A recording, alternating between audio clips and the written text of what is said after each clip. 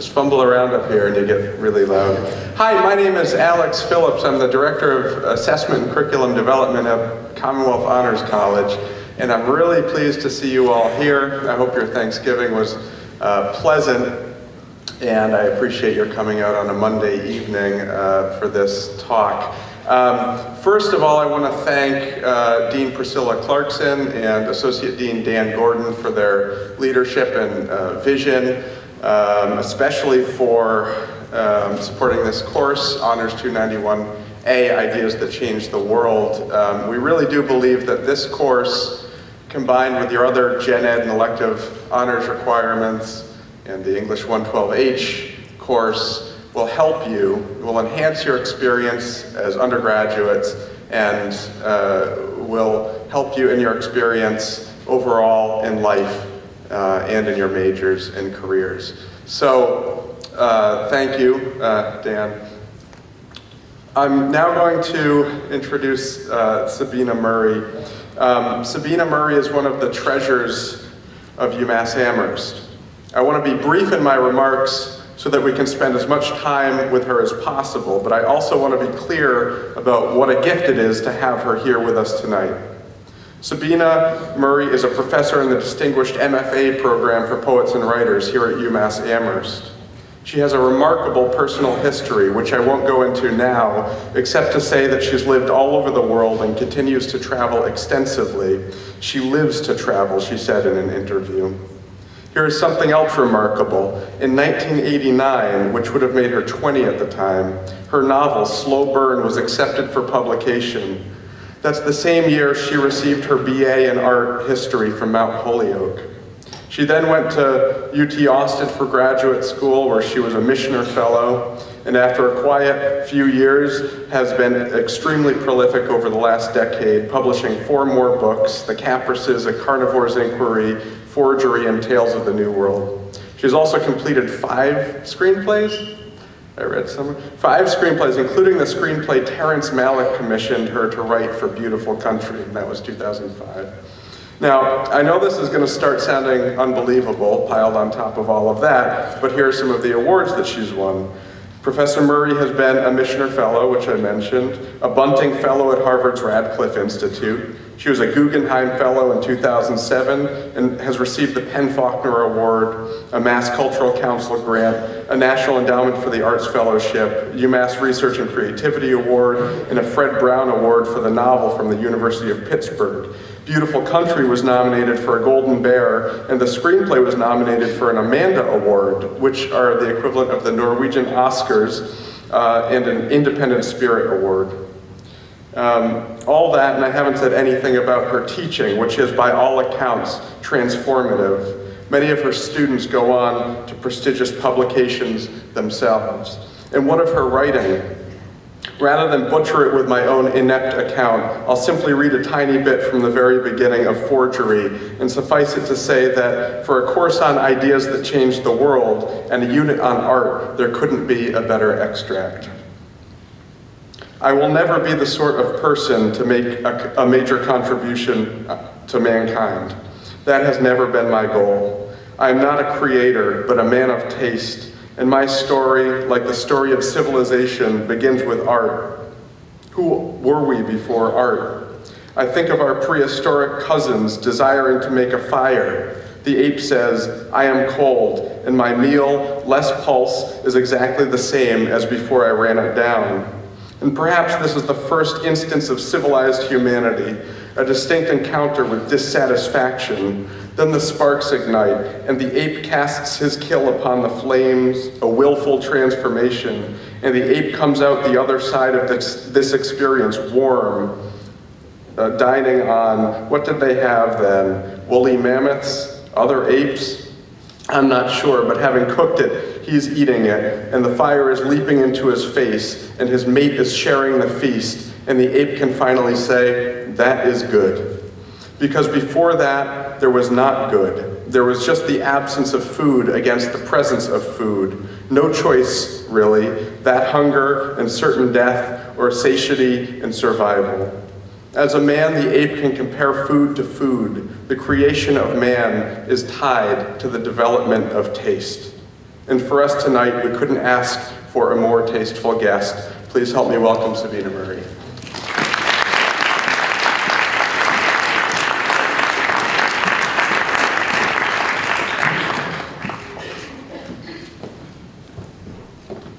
Hello, everyone. Thank you for coming to see me present my lecture. Thanks to Alex Phillips for that great introduction. I really appreciate it, and thanks to all the people from Com College, Dan Gordon, Priscilla Clarkson, Brian Dulac. Thank you for having me. I am going to read, here's my little light. I'm going to read a lecture that I put together for this. And, you know, it's just to cover, it covers my writing, it covers a little bit about history. No bells and whistles, no pictures, no slides, but I do hope that you think of questions because I'm very happy to entertain anything in a discussion when we're done. All right. Today, I am presenting a lecture titled The Writer's Perspective, Literary Imagination, and Living History. Basically, I'm speaking about the place where history and fiction overlap, what the value of this is to readers, and what makes this area of intersection of interest to a writer. I'm dealing with big topics. History, what happened, is big. Fiction, what might have, is even bigger. So what to do? In an effort to somehow streamline the seemingly boundless parameters of my chosen topic, I have decided to discuss certain aspects and figures of history, personal and public, that have shown up or will in my fiction. Is this echoing too much? Should I be back further? Oh, it's okay. All right. These include acceptable bias. Ferdinand Marcos, formerly president of the Philippines. The Clavero, formerly a steamship. My father's time in a Jesuit seminary. Melancholy objects. New Jersey resident Joseph Bonaparte. Francisco Goya. The Donner Party. A caveat for women writers with Asian heritage. The possibility that one does not improve with age. And the sculpture of Philippe Letterston. We all know that history has a hard time keeping the record straight. We accept a certain amount of bias in our history, as we're told the FDA accepts a certain amount of insect parts in our food. And we all know that it is a slippery slope that leads from bias to outright fiction. On the way from history to fiction, there is a point at which the acceptable bias, someone is presenting the information and that creates a point of view, crosses a line and becomes an invented perspective. For example, that Hitler was an aggressive violator of human rights is an acceptable stance to take when presenting historical matter. But when a writer attempts to construct Hitler's thoughts in the bunker before he killed himself, that is the stuff of fiction. The historian struggles with the acceptable bias. The fiction writer, me, is a person who finds the odd, particular perspective itself as the thing of interest. Fiction writers embrace this particularity. We're always looking for ways to make cold, abstract reality personal. We know that objectivity, the removal of one's own filter, is impossible. As fiction writers, we celebrate this. And why not? How can we take more than one point of view, no matter how sympathetic we are with the views of others? Our very presence demands that we process information in a subjective way. My comfort with the malleable nature of history also springs out of my high school education, which I spent in Manila, the Philippines, during the Marcos era. Ferdinand Marcos and his engaging wife Imelda ruled the Philippines for 20 years. Their corruption bankrupted the country, and their ruthlessness left a trail of bodies, journalists, small-time politicians, perceived rivals, and finally, the exiled Senator Ninoy Aquino, whose assassination on the tarmac of the Manila airport, an airport that now bears his name, was the event that triggered the revolt that ousted Marcos. Ferdinand and Imelda were conjugal dictators with an endlessly inventive sense of their importance. Every year, as I tried to master Philippine history, I would be presented with a new book, and each time the section on the Second World War would be expanded to include yet another exploit of the daring young soldier Ferdinand Marcos in his fight against the invading Japanese forces. By the time I was a senior in high school, the book made it seem as if without the young Ferdinand, we Filipinos would have lost that war. Indeed, it seemed as though the Axis powers would have triumphed everywhere without Marcos's dashing, grenade throwing, barbed wire leaping, kung fu yelling exploits. But I knew, as did all my classmates, that Marcos was no hero. And the fact that we all carried with us, deep in our souls, was the knowledge that Marcos's father had been executed for collaborating with the enemy. Marcos's father, in his hometown in the province of Ilocos Norte, was drawn and quartered, his body torn to the points of the compass by water buffalo, scared into action by the firing of a gun. And the son? Despite what we read, we knew him to be a collaborator as well. Yet, because I needed the grades, I memorized the elaborate fiction that had been presented to me. And although the facts were false, I learned a greater truth: to look for myself, to never let my judgment sleep, to be informed in an active, broad, and suspicious manner. History moved apace with the present and, as it gathered all the matter into its body, presented an ever-changing form. Fiction and history both have characters, people. History is nothing without its architects. This is how we're taught. We don't learn of early aeronautical engineering, but instead of the Wright brothers and their dreaming. We learn of intrepid Harriet Tubman and of Lewis and Clark, of Sacagawea. Or is it possible that we do learn all the facts, dates, locales, and significances, but as time passes and our minds grow cluttered, what's left, what we all remember, is the people. Attila the Hun still thunders across the steppes long after we've forgotten where he's going. As a fiction writer understands the power of character, and instead of struggling against it in favor of a more truthful fact, builds on this power. The fiction writer creates a network of relevancies through people.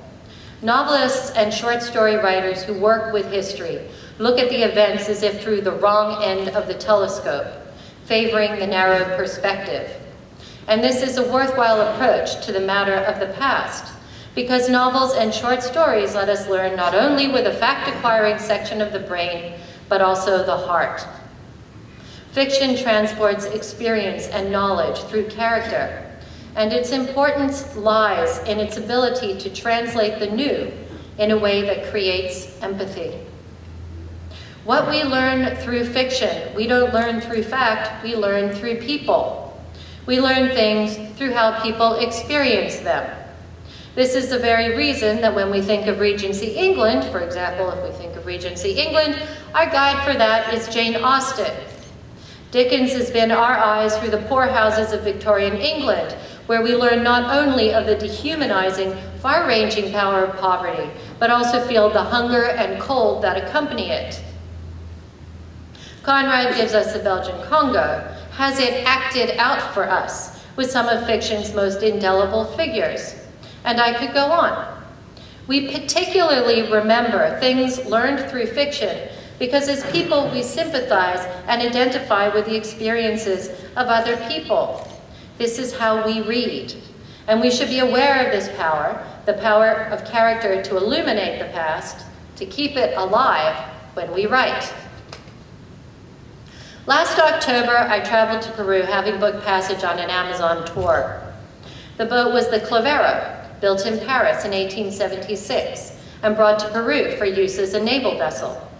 From about 1890 to 1914, the rubber boom years, the Clavero plied up and down the Amazon and its tributaries, the Ucayali, Marañón, Tigre, Napo, and Putumayo, first employed in exploration, and then, once posts were established, to deliver the mail.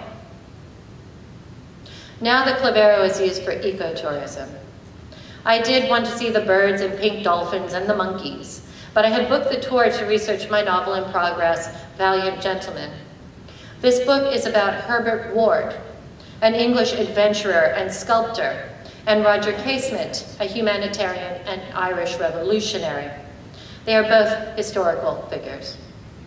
The two first meet in King Leopold's Congo and are close for a number of years, but the friendship disintegrates in a clash of loyalties during the First World War. In 1910, the 36-year-old Roger Casement is in Peru investigating allegations of slave labor brought against Cesar Arana, a rubber baron from Iquitos.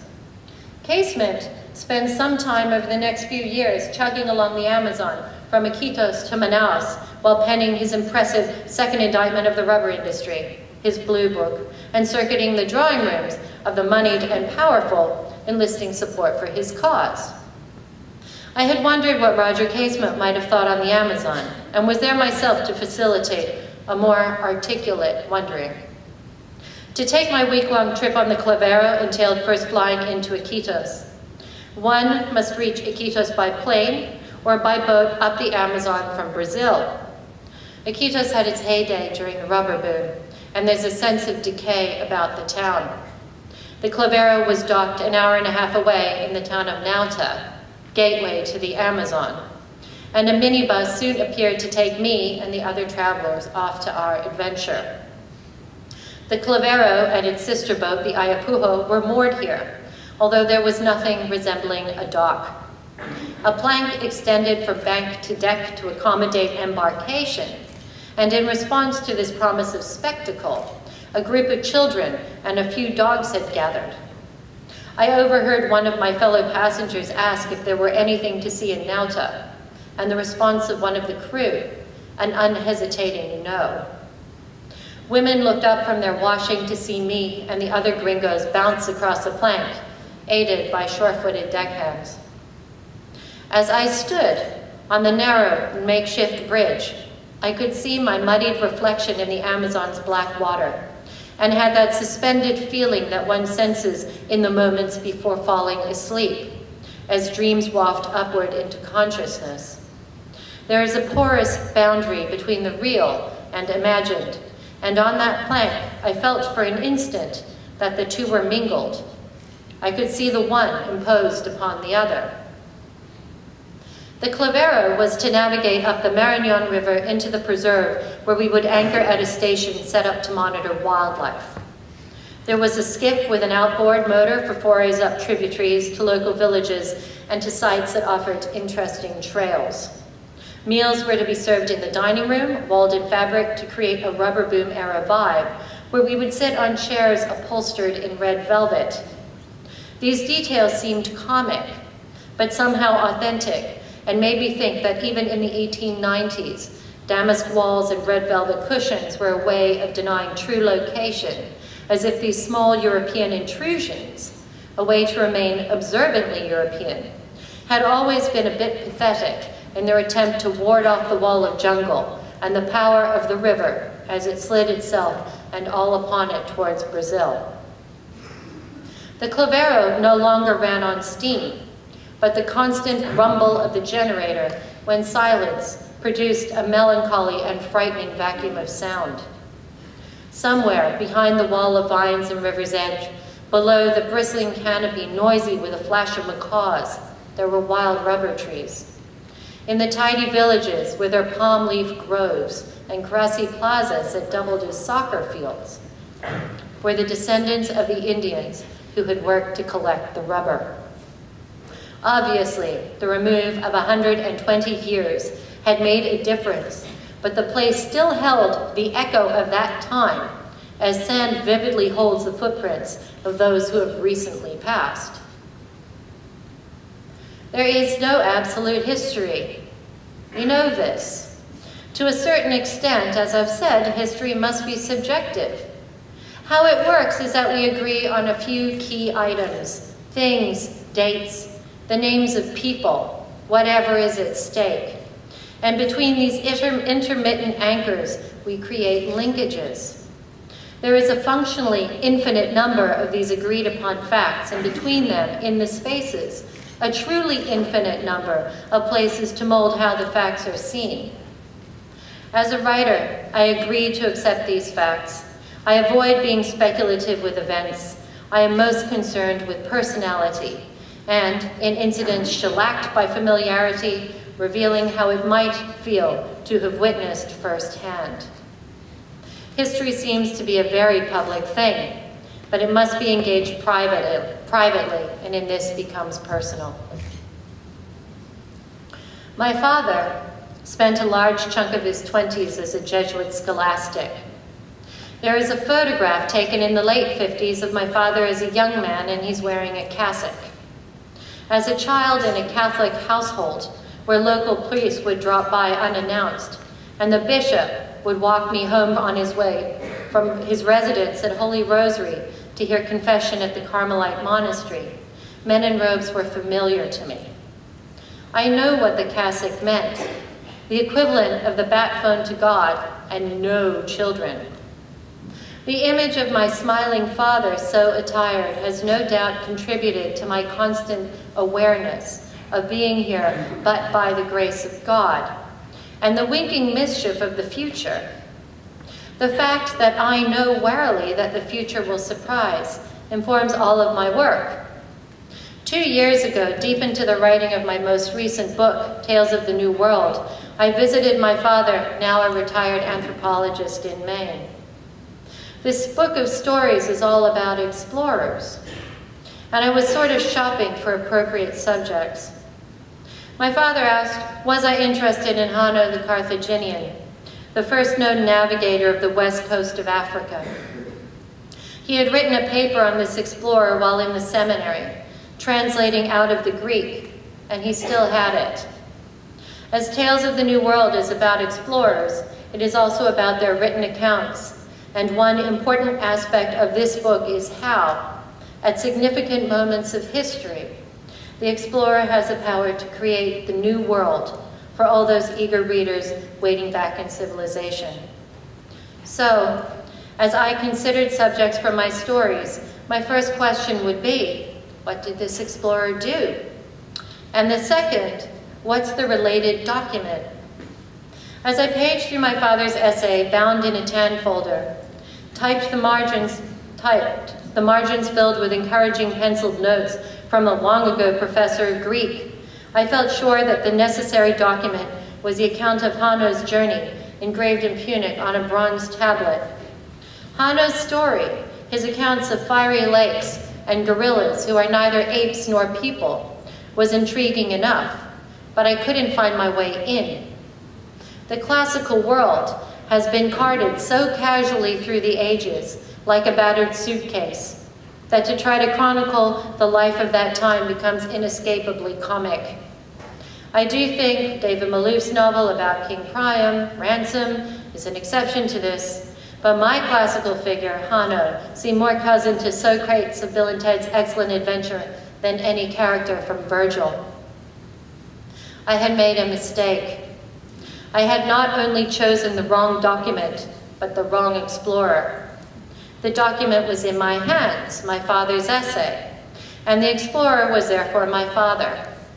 The story, Periplus, which literally means the wandering around, starts off with a young Jesuit scholastic in the seminary library writing a paper.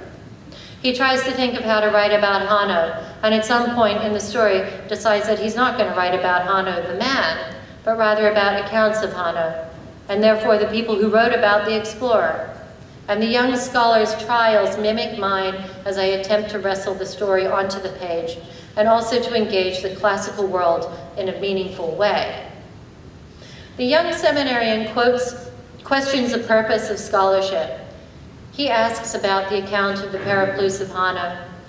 How many people have approached this document of 630 words and found volumes within it? How many words wash up against that original telling, conceived to neatly fit upon a bronze tablet, approaching and hopeful scholarly erosion. I don't know how much of the writing of this paper my father remembers, but I'm sure that whatever remains is now tainted with what I invented for him, that the details of my story, vivid, immediate, recent, have become mingled with the actual events, and that this memory, once a safe and distant historical fact, has become irrevocably tampered with by my fiction. Although the actual past would seem immutable, memories do change. So in a working sense of things, the past is constantly in flux. The actual bronze tablets on which the Periplus was written are now lost and have been for some time. We owe our knowledge of Hanno to the work of Pliny that, history tells us, was brought west in the 15th century by a cardinal, most likely from Constantinople, in the decade after the city's fall to the Turks, then passed from a Basel convent to a Protestant scholar during the Reformation, then, as a result of the 30 Years' War, was carted off as Catholic booty to the Vatican. It is an interesting provenance, more interesting because the object is lost, and it is the story itself that we track. But the imprint of the original bronze tablet hovers in the mind's eye like a ghost. Often it is the objects themselves that speak of the people that once owned them, and I'm sure that everyone here has experienced that specific melancholy that rises when we stand for too long in an antique store, or, more powerfully, when we encounter a number of objects from our childhood, each one evoking, in a speedy, visceral way, the steady passage of time, each one echoing what has been lost in its assertion of what remains. The histories of objects and their ties to people, provenance, seems at first sentimental. However, as we all know, it affects the cost of things, and in that literally values story and sentimentality. Provenance puts a price tag on story. Stories are not always possible to validate in absolute ways, and questions of authenticity always flare around art, around objects that could be valuable, around people too. This is from my novel Forgery of 2007 that Alex read a little bit from in his introduction. A first-person narrative told by Rupert Brigg, a specialist in decorative arts with some provenance issues of his own. Here a woman wants to sell Rupert a dresser. This dresser belonged to Joseph Bonaparte, she said. I knew all about Joseph Bonaparte. In 1816, Napoleon's brother Joseph, once king of Naples, once king of Spain, finding himself without a kingdom and banned from living in France, made the unusual choice of relocating to New Jersey. He created an estate called Point Breeze, just over the river from Pennsylvania, and began calling him the Count de Surveillere. The house he built was enormous, and he filled it with stuff, including works by Titian, Velázquez, Rubens, Rembrandt, and Da Vinci. I'd read somewhere that he had a mirror hanging over his bed, and that the walls in his bedchamber were covered with paintings of nude ladies and famous conquest scenes along the lines of the Rape of Europa.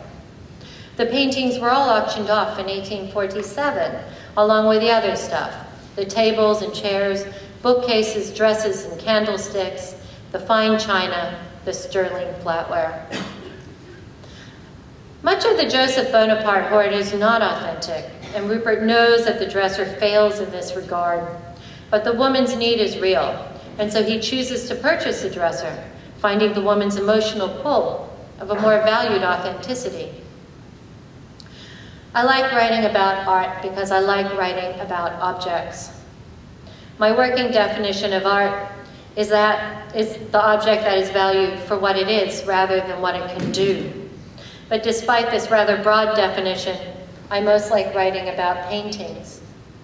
The first artist I was ever aware of was Goya. My mother had a small, elegant volume of his work with color plates, and I spent hours flipping through it. The editor of this particular volume had a thing for gore and Gothic, And although the Mahas and Spanish royals did make an appearance, the glossy pages most often depicted witches, devils, people wielding knives and guns, people collapsed in violent deaths. There was one painting, however, which stood out from the rest, and this was of Saturn devouring his offspring. The painting itself was shocking, but also the story, a parent who eats his children. I was already scared of cannibals thanks to a creepy wooden statuette that my anthropologist father had in his study, an Ifugao tribesman with a dismembered foot. But the Goya, a European sensibility that also admitted the existence of this particular horror, drove it home for me. The Ifugao, Filipino tribesmen living in remote areas who, in the present era, are far more likely to eat a frozen pizza than a neighbor, seemed just that, remote. But the Goya. If Saturn was both mythological and therefore not human, I had only to turn a couple of pages to see a depiction of a pair of very Spanish-looking Iroquois eating some unfortunate Jesuits. People could eat people, and people probably did. And if I had a hard time picturing what that looked like, well, here was Goya to help me out. I turned to this subject, cannibalism, from a novel of 2004, A Carnivore's Inquiry. A Carnivore's Inquiry is a black comedy that follows a young woman as she travels around ruminating on cannibalism in Western culture, meeting men and eating them. I was thinking about the saber-rattling aspect of America, the part of the culture characterized by an ease in conquering and subduing. Manifest destiny and all that, which brings with it a dangerous innocence. Back in the 1800s, when people were actually manifest with destiny and heading westward, it was a dangerous prospect. We all know of splintered wagons, wagon wheels, intrepid pioneers picked off by Indians, grim bonnet-wearing grandmas, brave Bible-clutching children, and all of that heading across the plains and either stopping there or continuing on to California. Although the majority of Americans at this point were still peasants in Ireland and Italy, or Mexico, or Iran, or China, we all inherit this pioneering legacy. That's the spirit of the country, positive or negative. Strike out, make it yours. But of all these parties that headed west out from Missouri onward, the most famous, the one remembered by name, is the Donner Party. They're special because they got snowed in the Sierra Nevada mountains. And those who did survive managed it through cannibalism. And the Donner Party does make it into A Carnivore's Inquiry. I write of Keysburg, the last survivor, who was cooking some part of Mrs. Murphy, one of those grim bonneted grandmas who has made it westward, but not quite west. This is crazy. Snow settled on the cold, withered legs of Mrs. Murphy, dusted her hair, filled the crevices of her mutilated body. She was missing an arm. Her eyes stared out just to the left of the door, and Keysburg thought maybe he should adjust the chair so she would be looking more at it, less at nothing. Keysburg stirred the pot. Maybe he was wondering about Alder Creek when he heard the moaning outside, as if the crazy Irish had brought with them their banshee, because a crazy Irishman would need something like a banshee screaming to tell him death was near, when all a German needed was to look at the amount of food divided by the amount of people, divided by the amount of days. So a little on the intrepid American character and some cultural inheritance. That is the meat, excuse the pun, of A Carnivore's Inquiry. I've already mentioned the ability of the lost object to evoke memory, and much of the time in the articulation of what has been lost, that is abstract, security, joy, self. People will speak of things that evoke the reality of feeling. My mother, whose life was shattered when the Japanese marched into Manila in 1941, marks her childhood in a before and after registry of objects.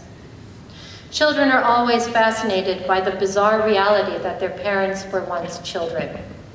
And I remember my mother telling me of her childhood in Manila. She had a sharkskin dress, very sophisticated and not the thing for most little girls, and a Shirley Temple doll, life-size, purchased somewhere in the old Manila downtown. Some store with uniformed attendants and long glass windows, the kind of place that didn't survive the war, and even if it had, would have been inaccessible to my mother, whose father, the giver of these gifts, was killed.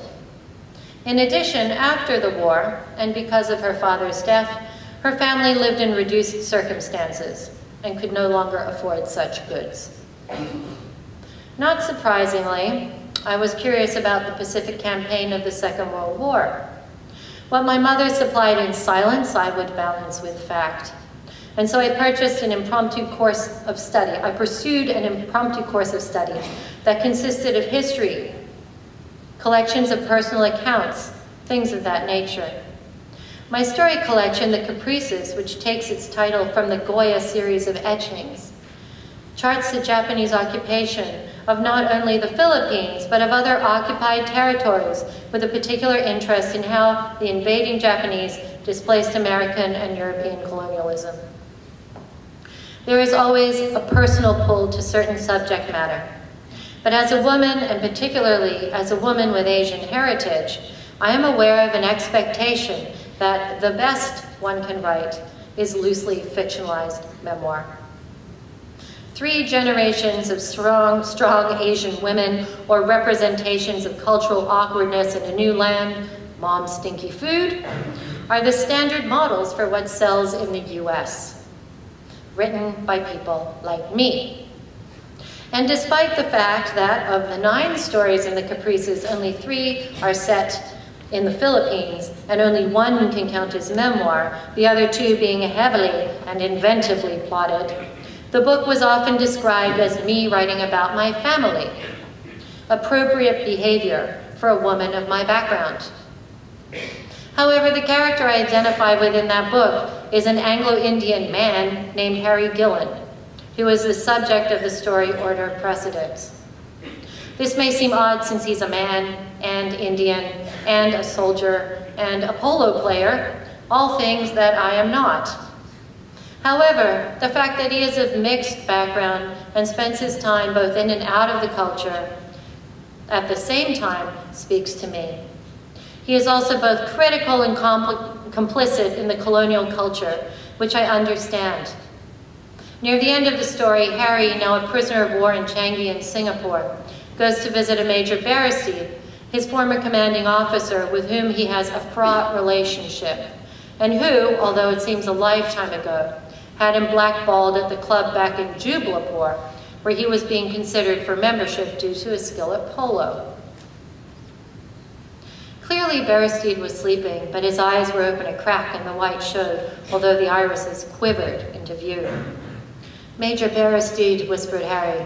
"It's Lieutenant Gillen, sir." The eyes shuddered open. "Lieutenant Gillen?" Harry repeated. Baristede took a deep breath. "Harry, you look well." Harry nodded. "So," the Major's face relaxed. "I finally found a club that would take us both." I seem to be working backward through my books. A lot of people who know my work consider The Caprices, which was published in 2002, to be the first. But there is another, a novel, Slow Burn, that came out in 1990. That is a long time ago, and I was 20 when it was accepted for publication. Slow Burn follows party girl Isabel de la Fortuna as she navigates the crash and burn social scene in Manila in the days before Marcos's fall. It's not a particularly long book, nor complicated, but recently, preparing for another lecture, I returned to take a look at it, something I hadn't done for a decade, and realized with some anxiety that my writing style was much the same as it had been in college. This is from a funeral scene. The service was endless. Her many mourners, family and friends, serfs and servants, were listed along with all her good deeds, most of which she seemed to have accomplished post-mortem. My mother sat in front of me, well sedated, well behaved. Nothing was natural. Even the light was filtered into purples and reds, and the air was thick with the sweet smell of incense. Children's voices floated up from the choir box, and people wept dutifully. I do believe that my subject matter has become more sophisticated in the past 23 years, but beyond that, there's not much that separates that writing from what I do today. Although when I wrote those lines, I couldn't have predicted that I would rely so heavily on research for my writing that half the fun of the process for me would be the research, and without it, the prospect of sitting in my study at the desk with my imaginary friends making things up would get very dull very quickly. What inspired me to travel to Peru this past October was that I wanted to see a wild rubber tree. I saw monkeys and macaws, venomous snakes, and poison frogs, but finding that tree after a morning's hike really made the trip. "Here I am," the tree seemed to say, and when the guide whacked its trunk with a machete, it dutifully produced the milky substance, a trickle of rubber, sticky stuff that had altered the course of history. When the week-long Amazon adventure ended and I, back in Nauta, recrossed the plank onto solid ground, I felt as if I were not only coming back to land, but also to the 21st century, a place of cell phones and televisions, commerce and connection, a place of engines and roads.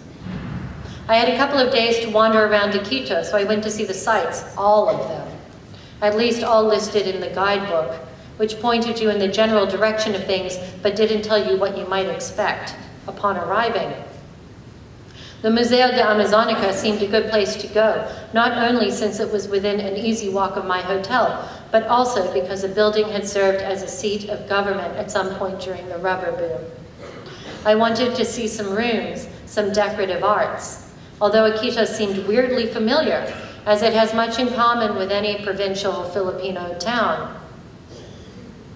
I felt oddly at home there, even though my Spanish is next to non-existent. The Museo de Amazonica building itself was attractive, but not remarkable. 2 stories set around a courtyard, the sort of building you get in places like Mexico City and Manila, places built to deal with heat before the advent of air conditioning. If the guide for hire had given me a choice, I might have said no, but his intensity was sort of entertaining. And I thought even if the information he provided was a bit suspicious, a little escape from my own solitude seemed healthy. And what was there to see? The building itself, a few faded photographs of the Quito streets, much the same, only then with horses dragging carts, women dragging skirts, and men curtained behind sweeping mustaches. But also, and more interestingly, were the statues of the Amazon Indians. These were life-size and fiberglass, although all were painted a garish gold to approximate bronze. The sculptures were the work of Philippe Letterston, a Swedish-born artist who grew up in Lima. Letterston, who began the Sons of Our Land project in 1986, traveled up and down the Amazon finding tribes that were still living in the traditional way. He would then cast their likenesses, costumes and all, and execute full body molds in plaster. His goal was to preserve the tribes before they vanished. Letterston must have been a very literal person. The sense one gets looking around the galleries and hallways of the Museo de Amazonica, cluttered with these gold Indians, isn't exactly the feeling one gets when gazing at fine art.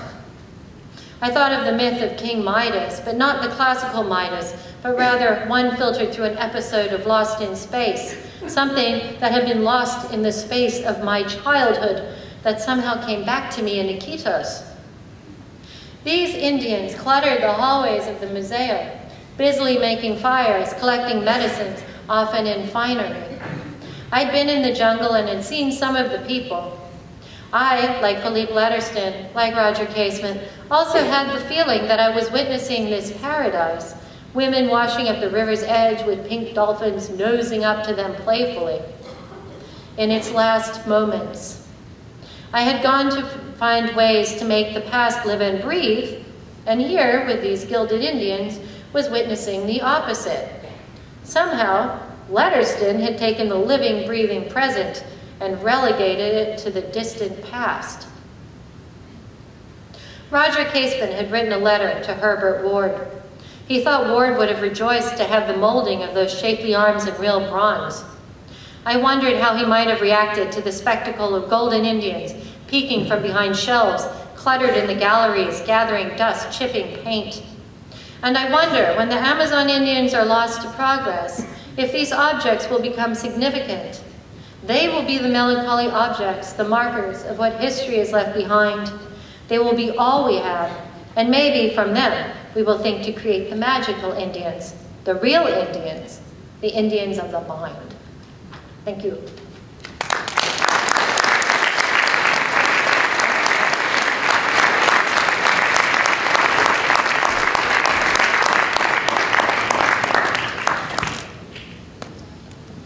All right, I understand that some people will now run away for dinner and studying and other commitments, and others will ask me questions. So both those options I think are okay. And before you run away, we want to present Professor Murray with this token of our appreciation for her lecture tonight. Thank you so much.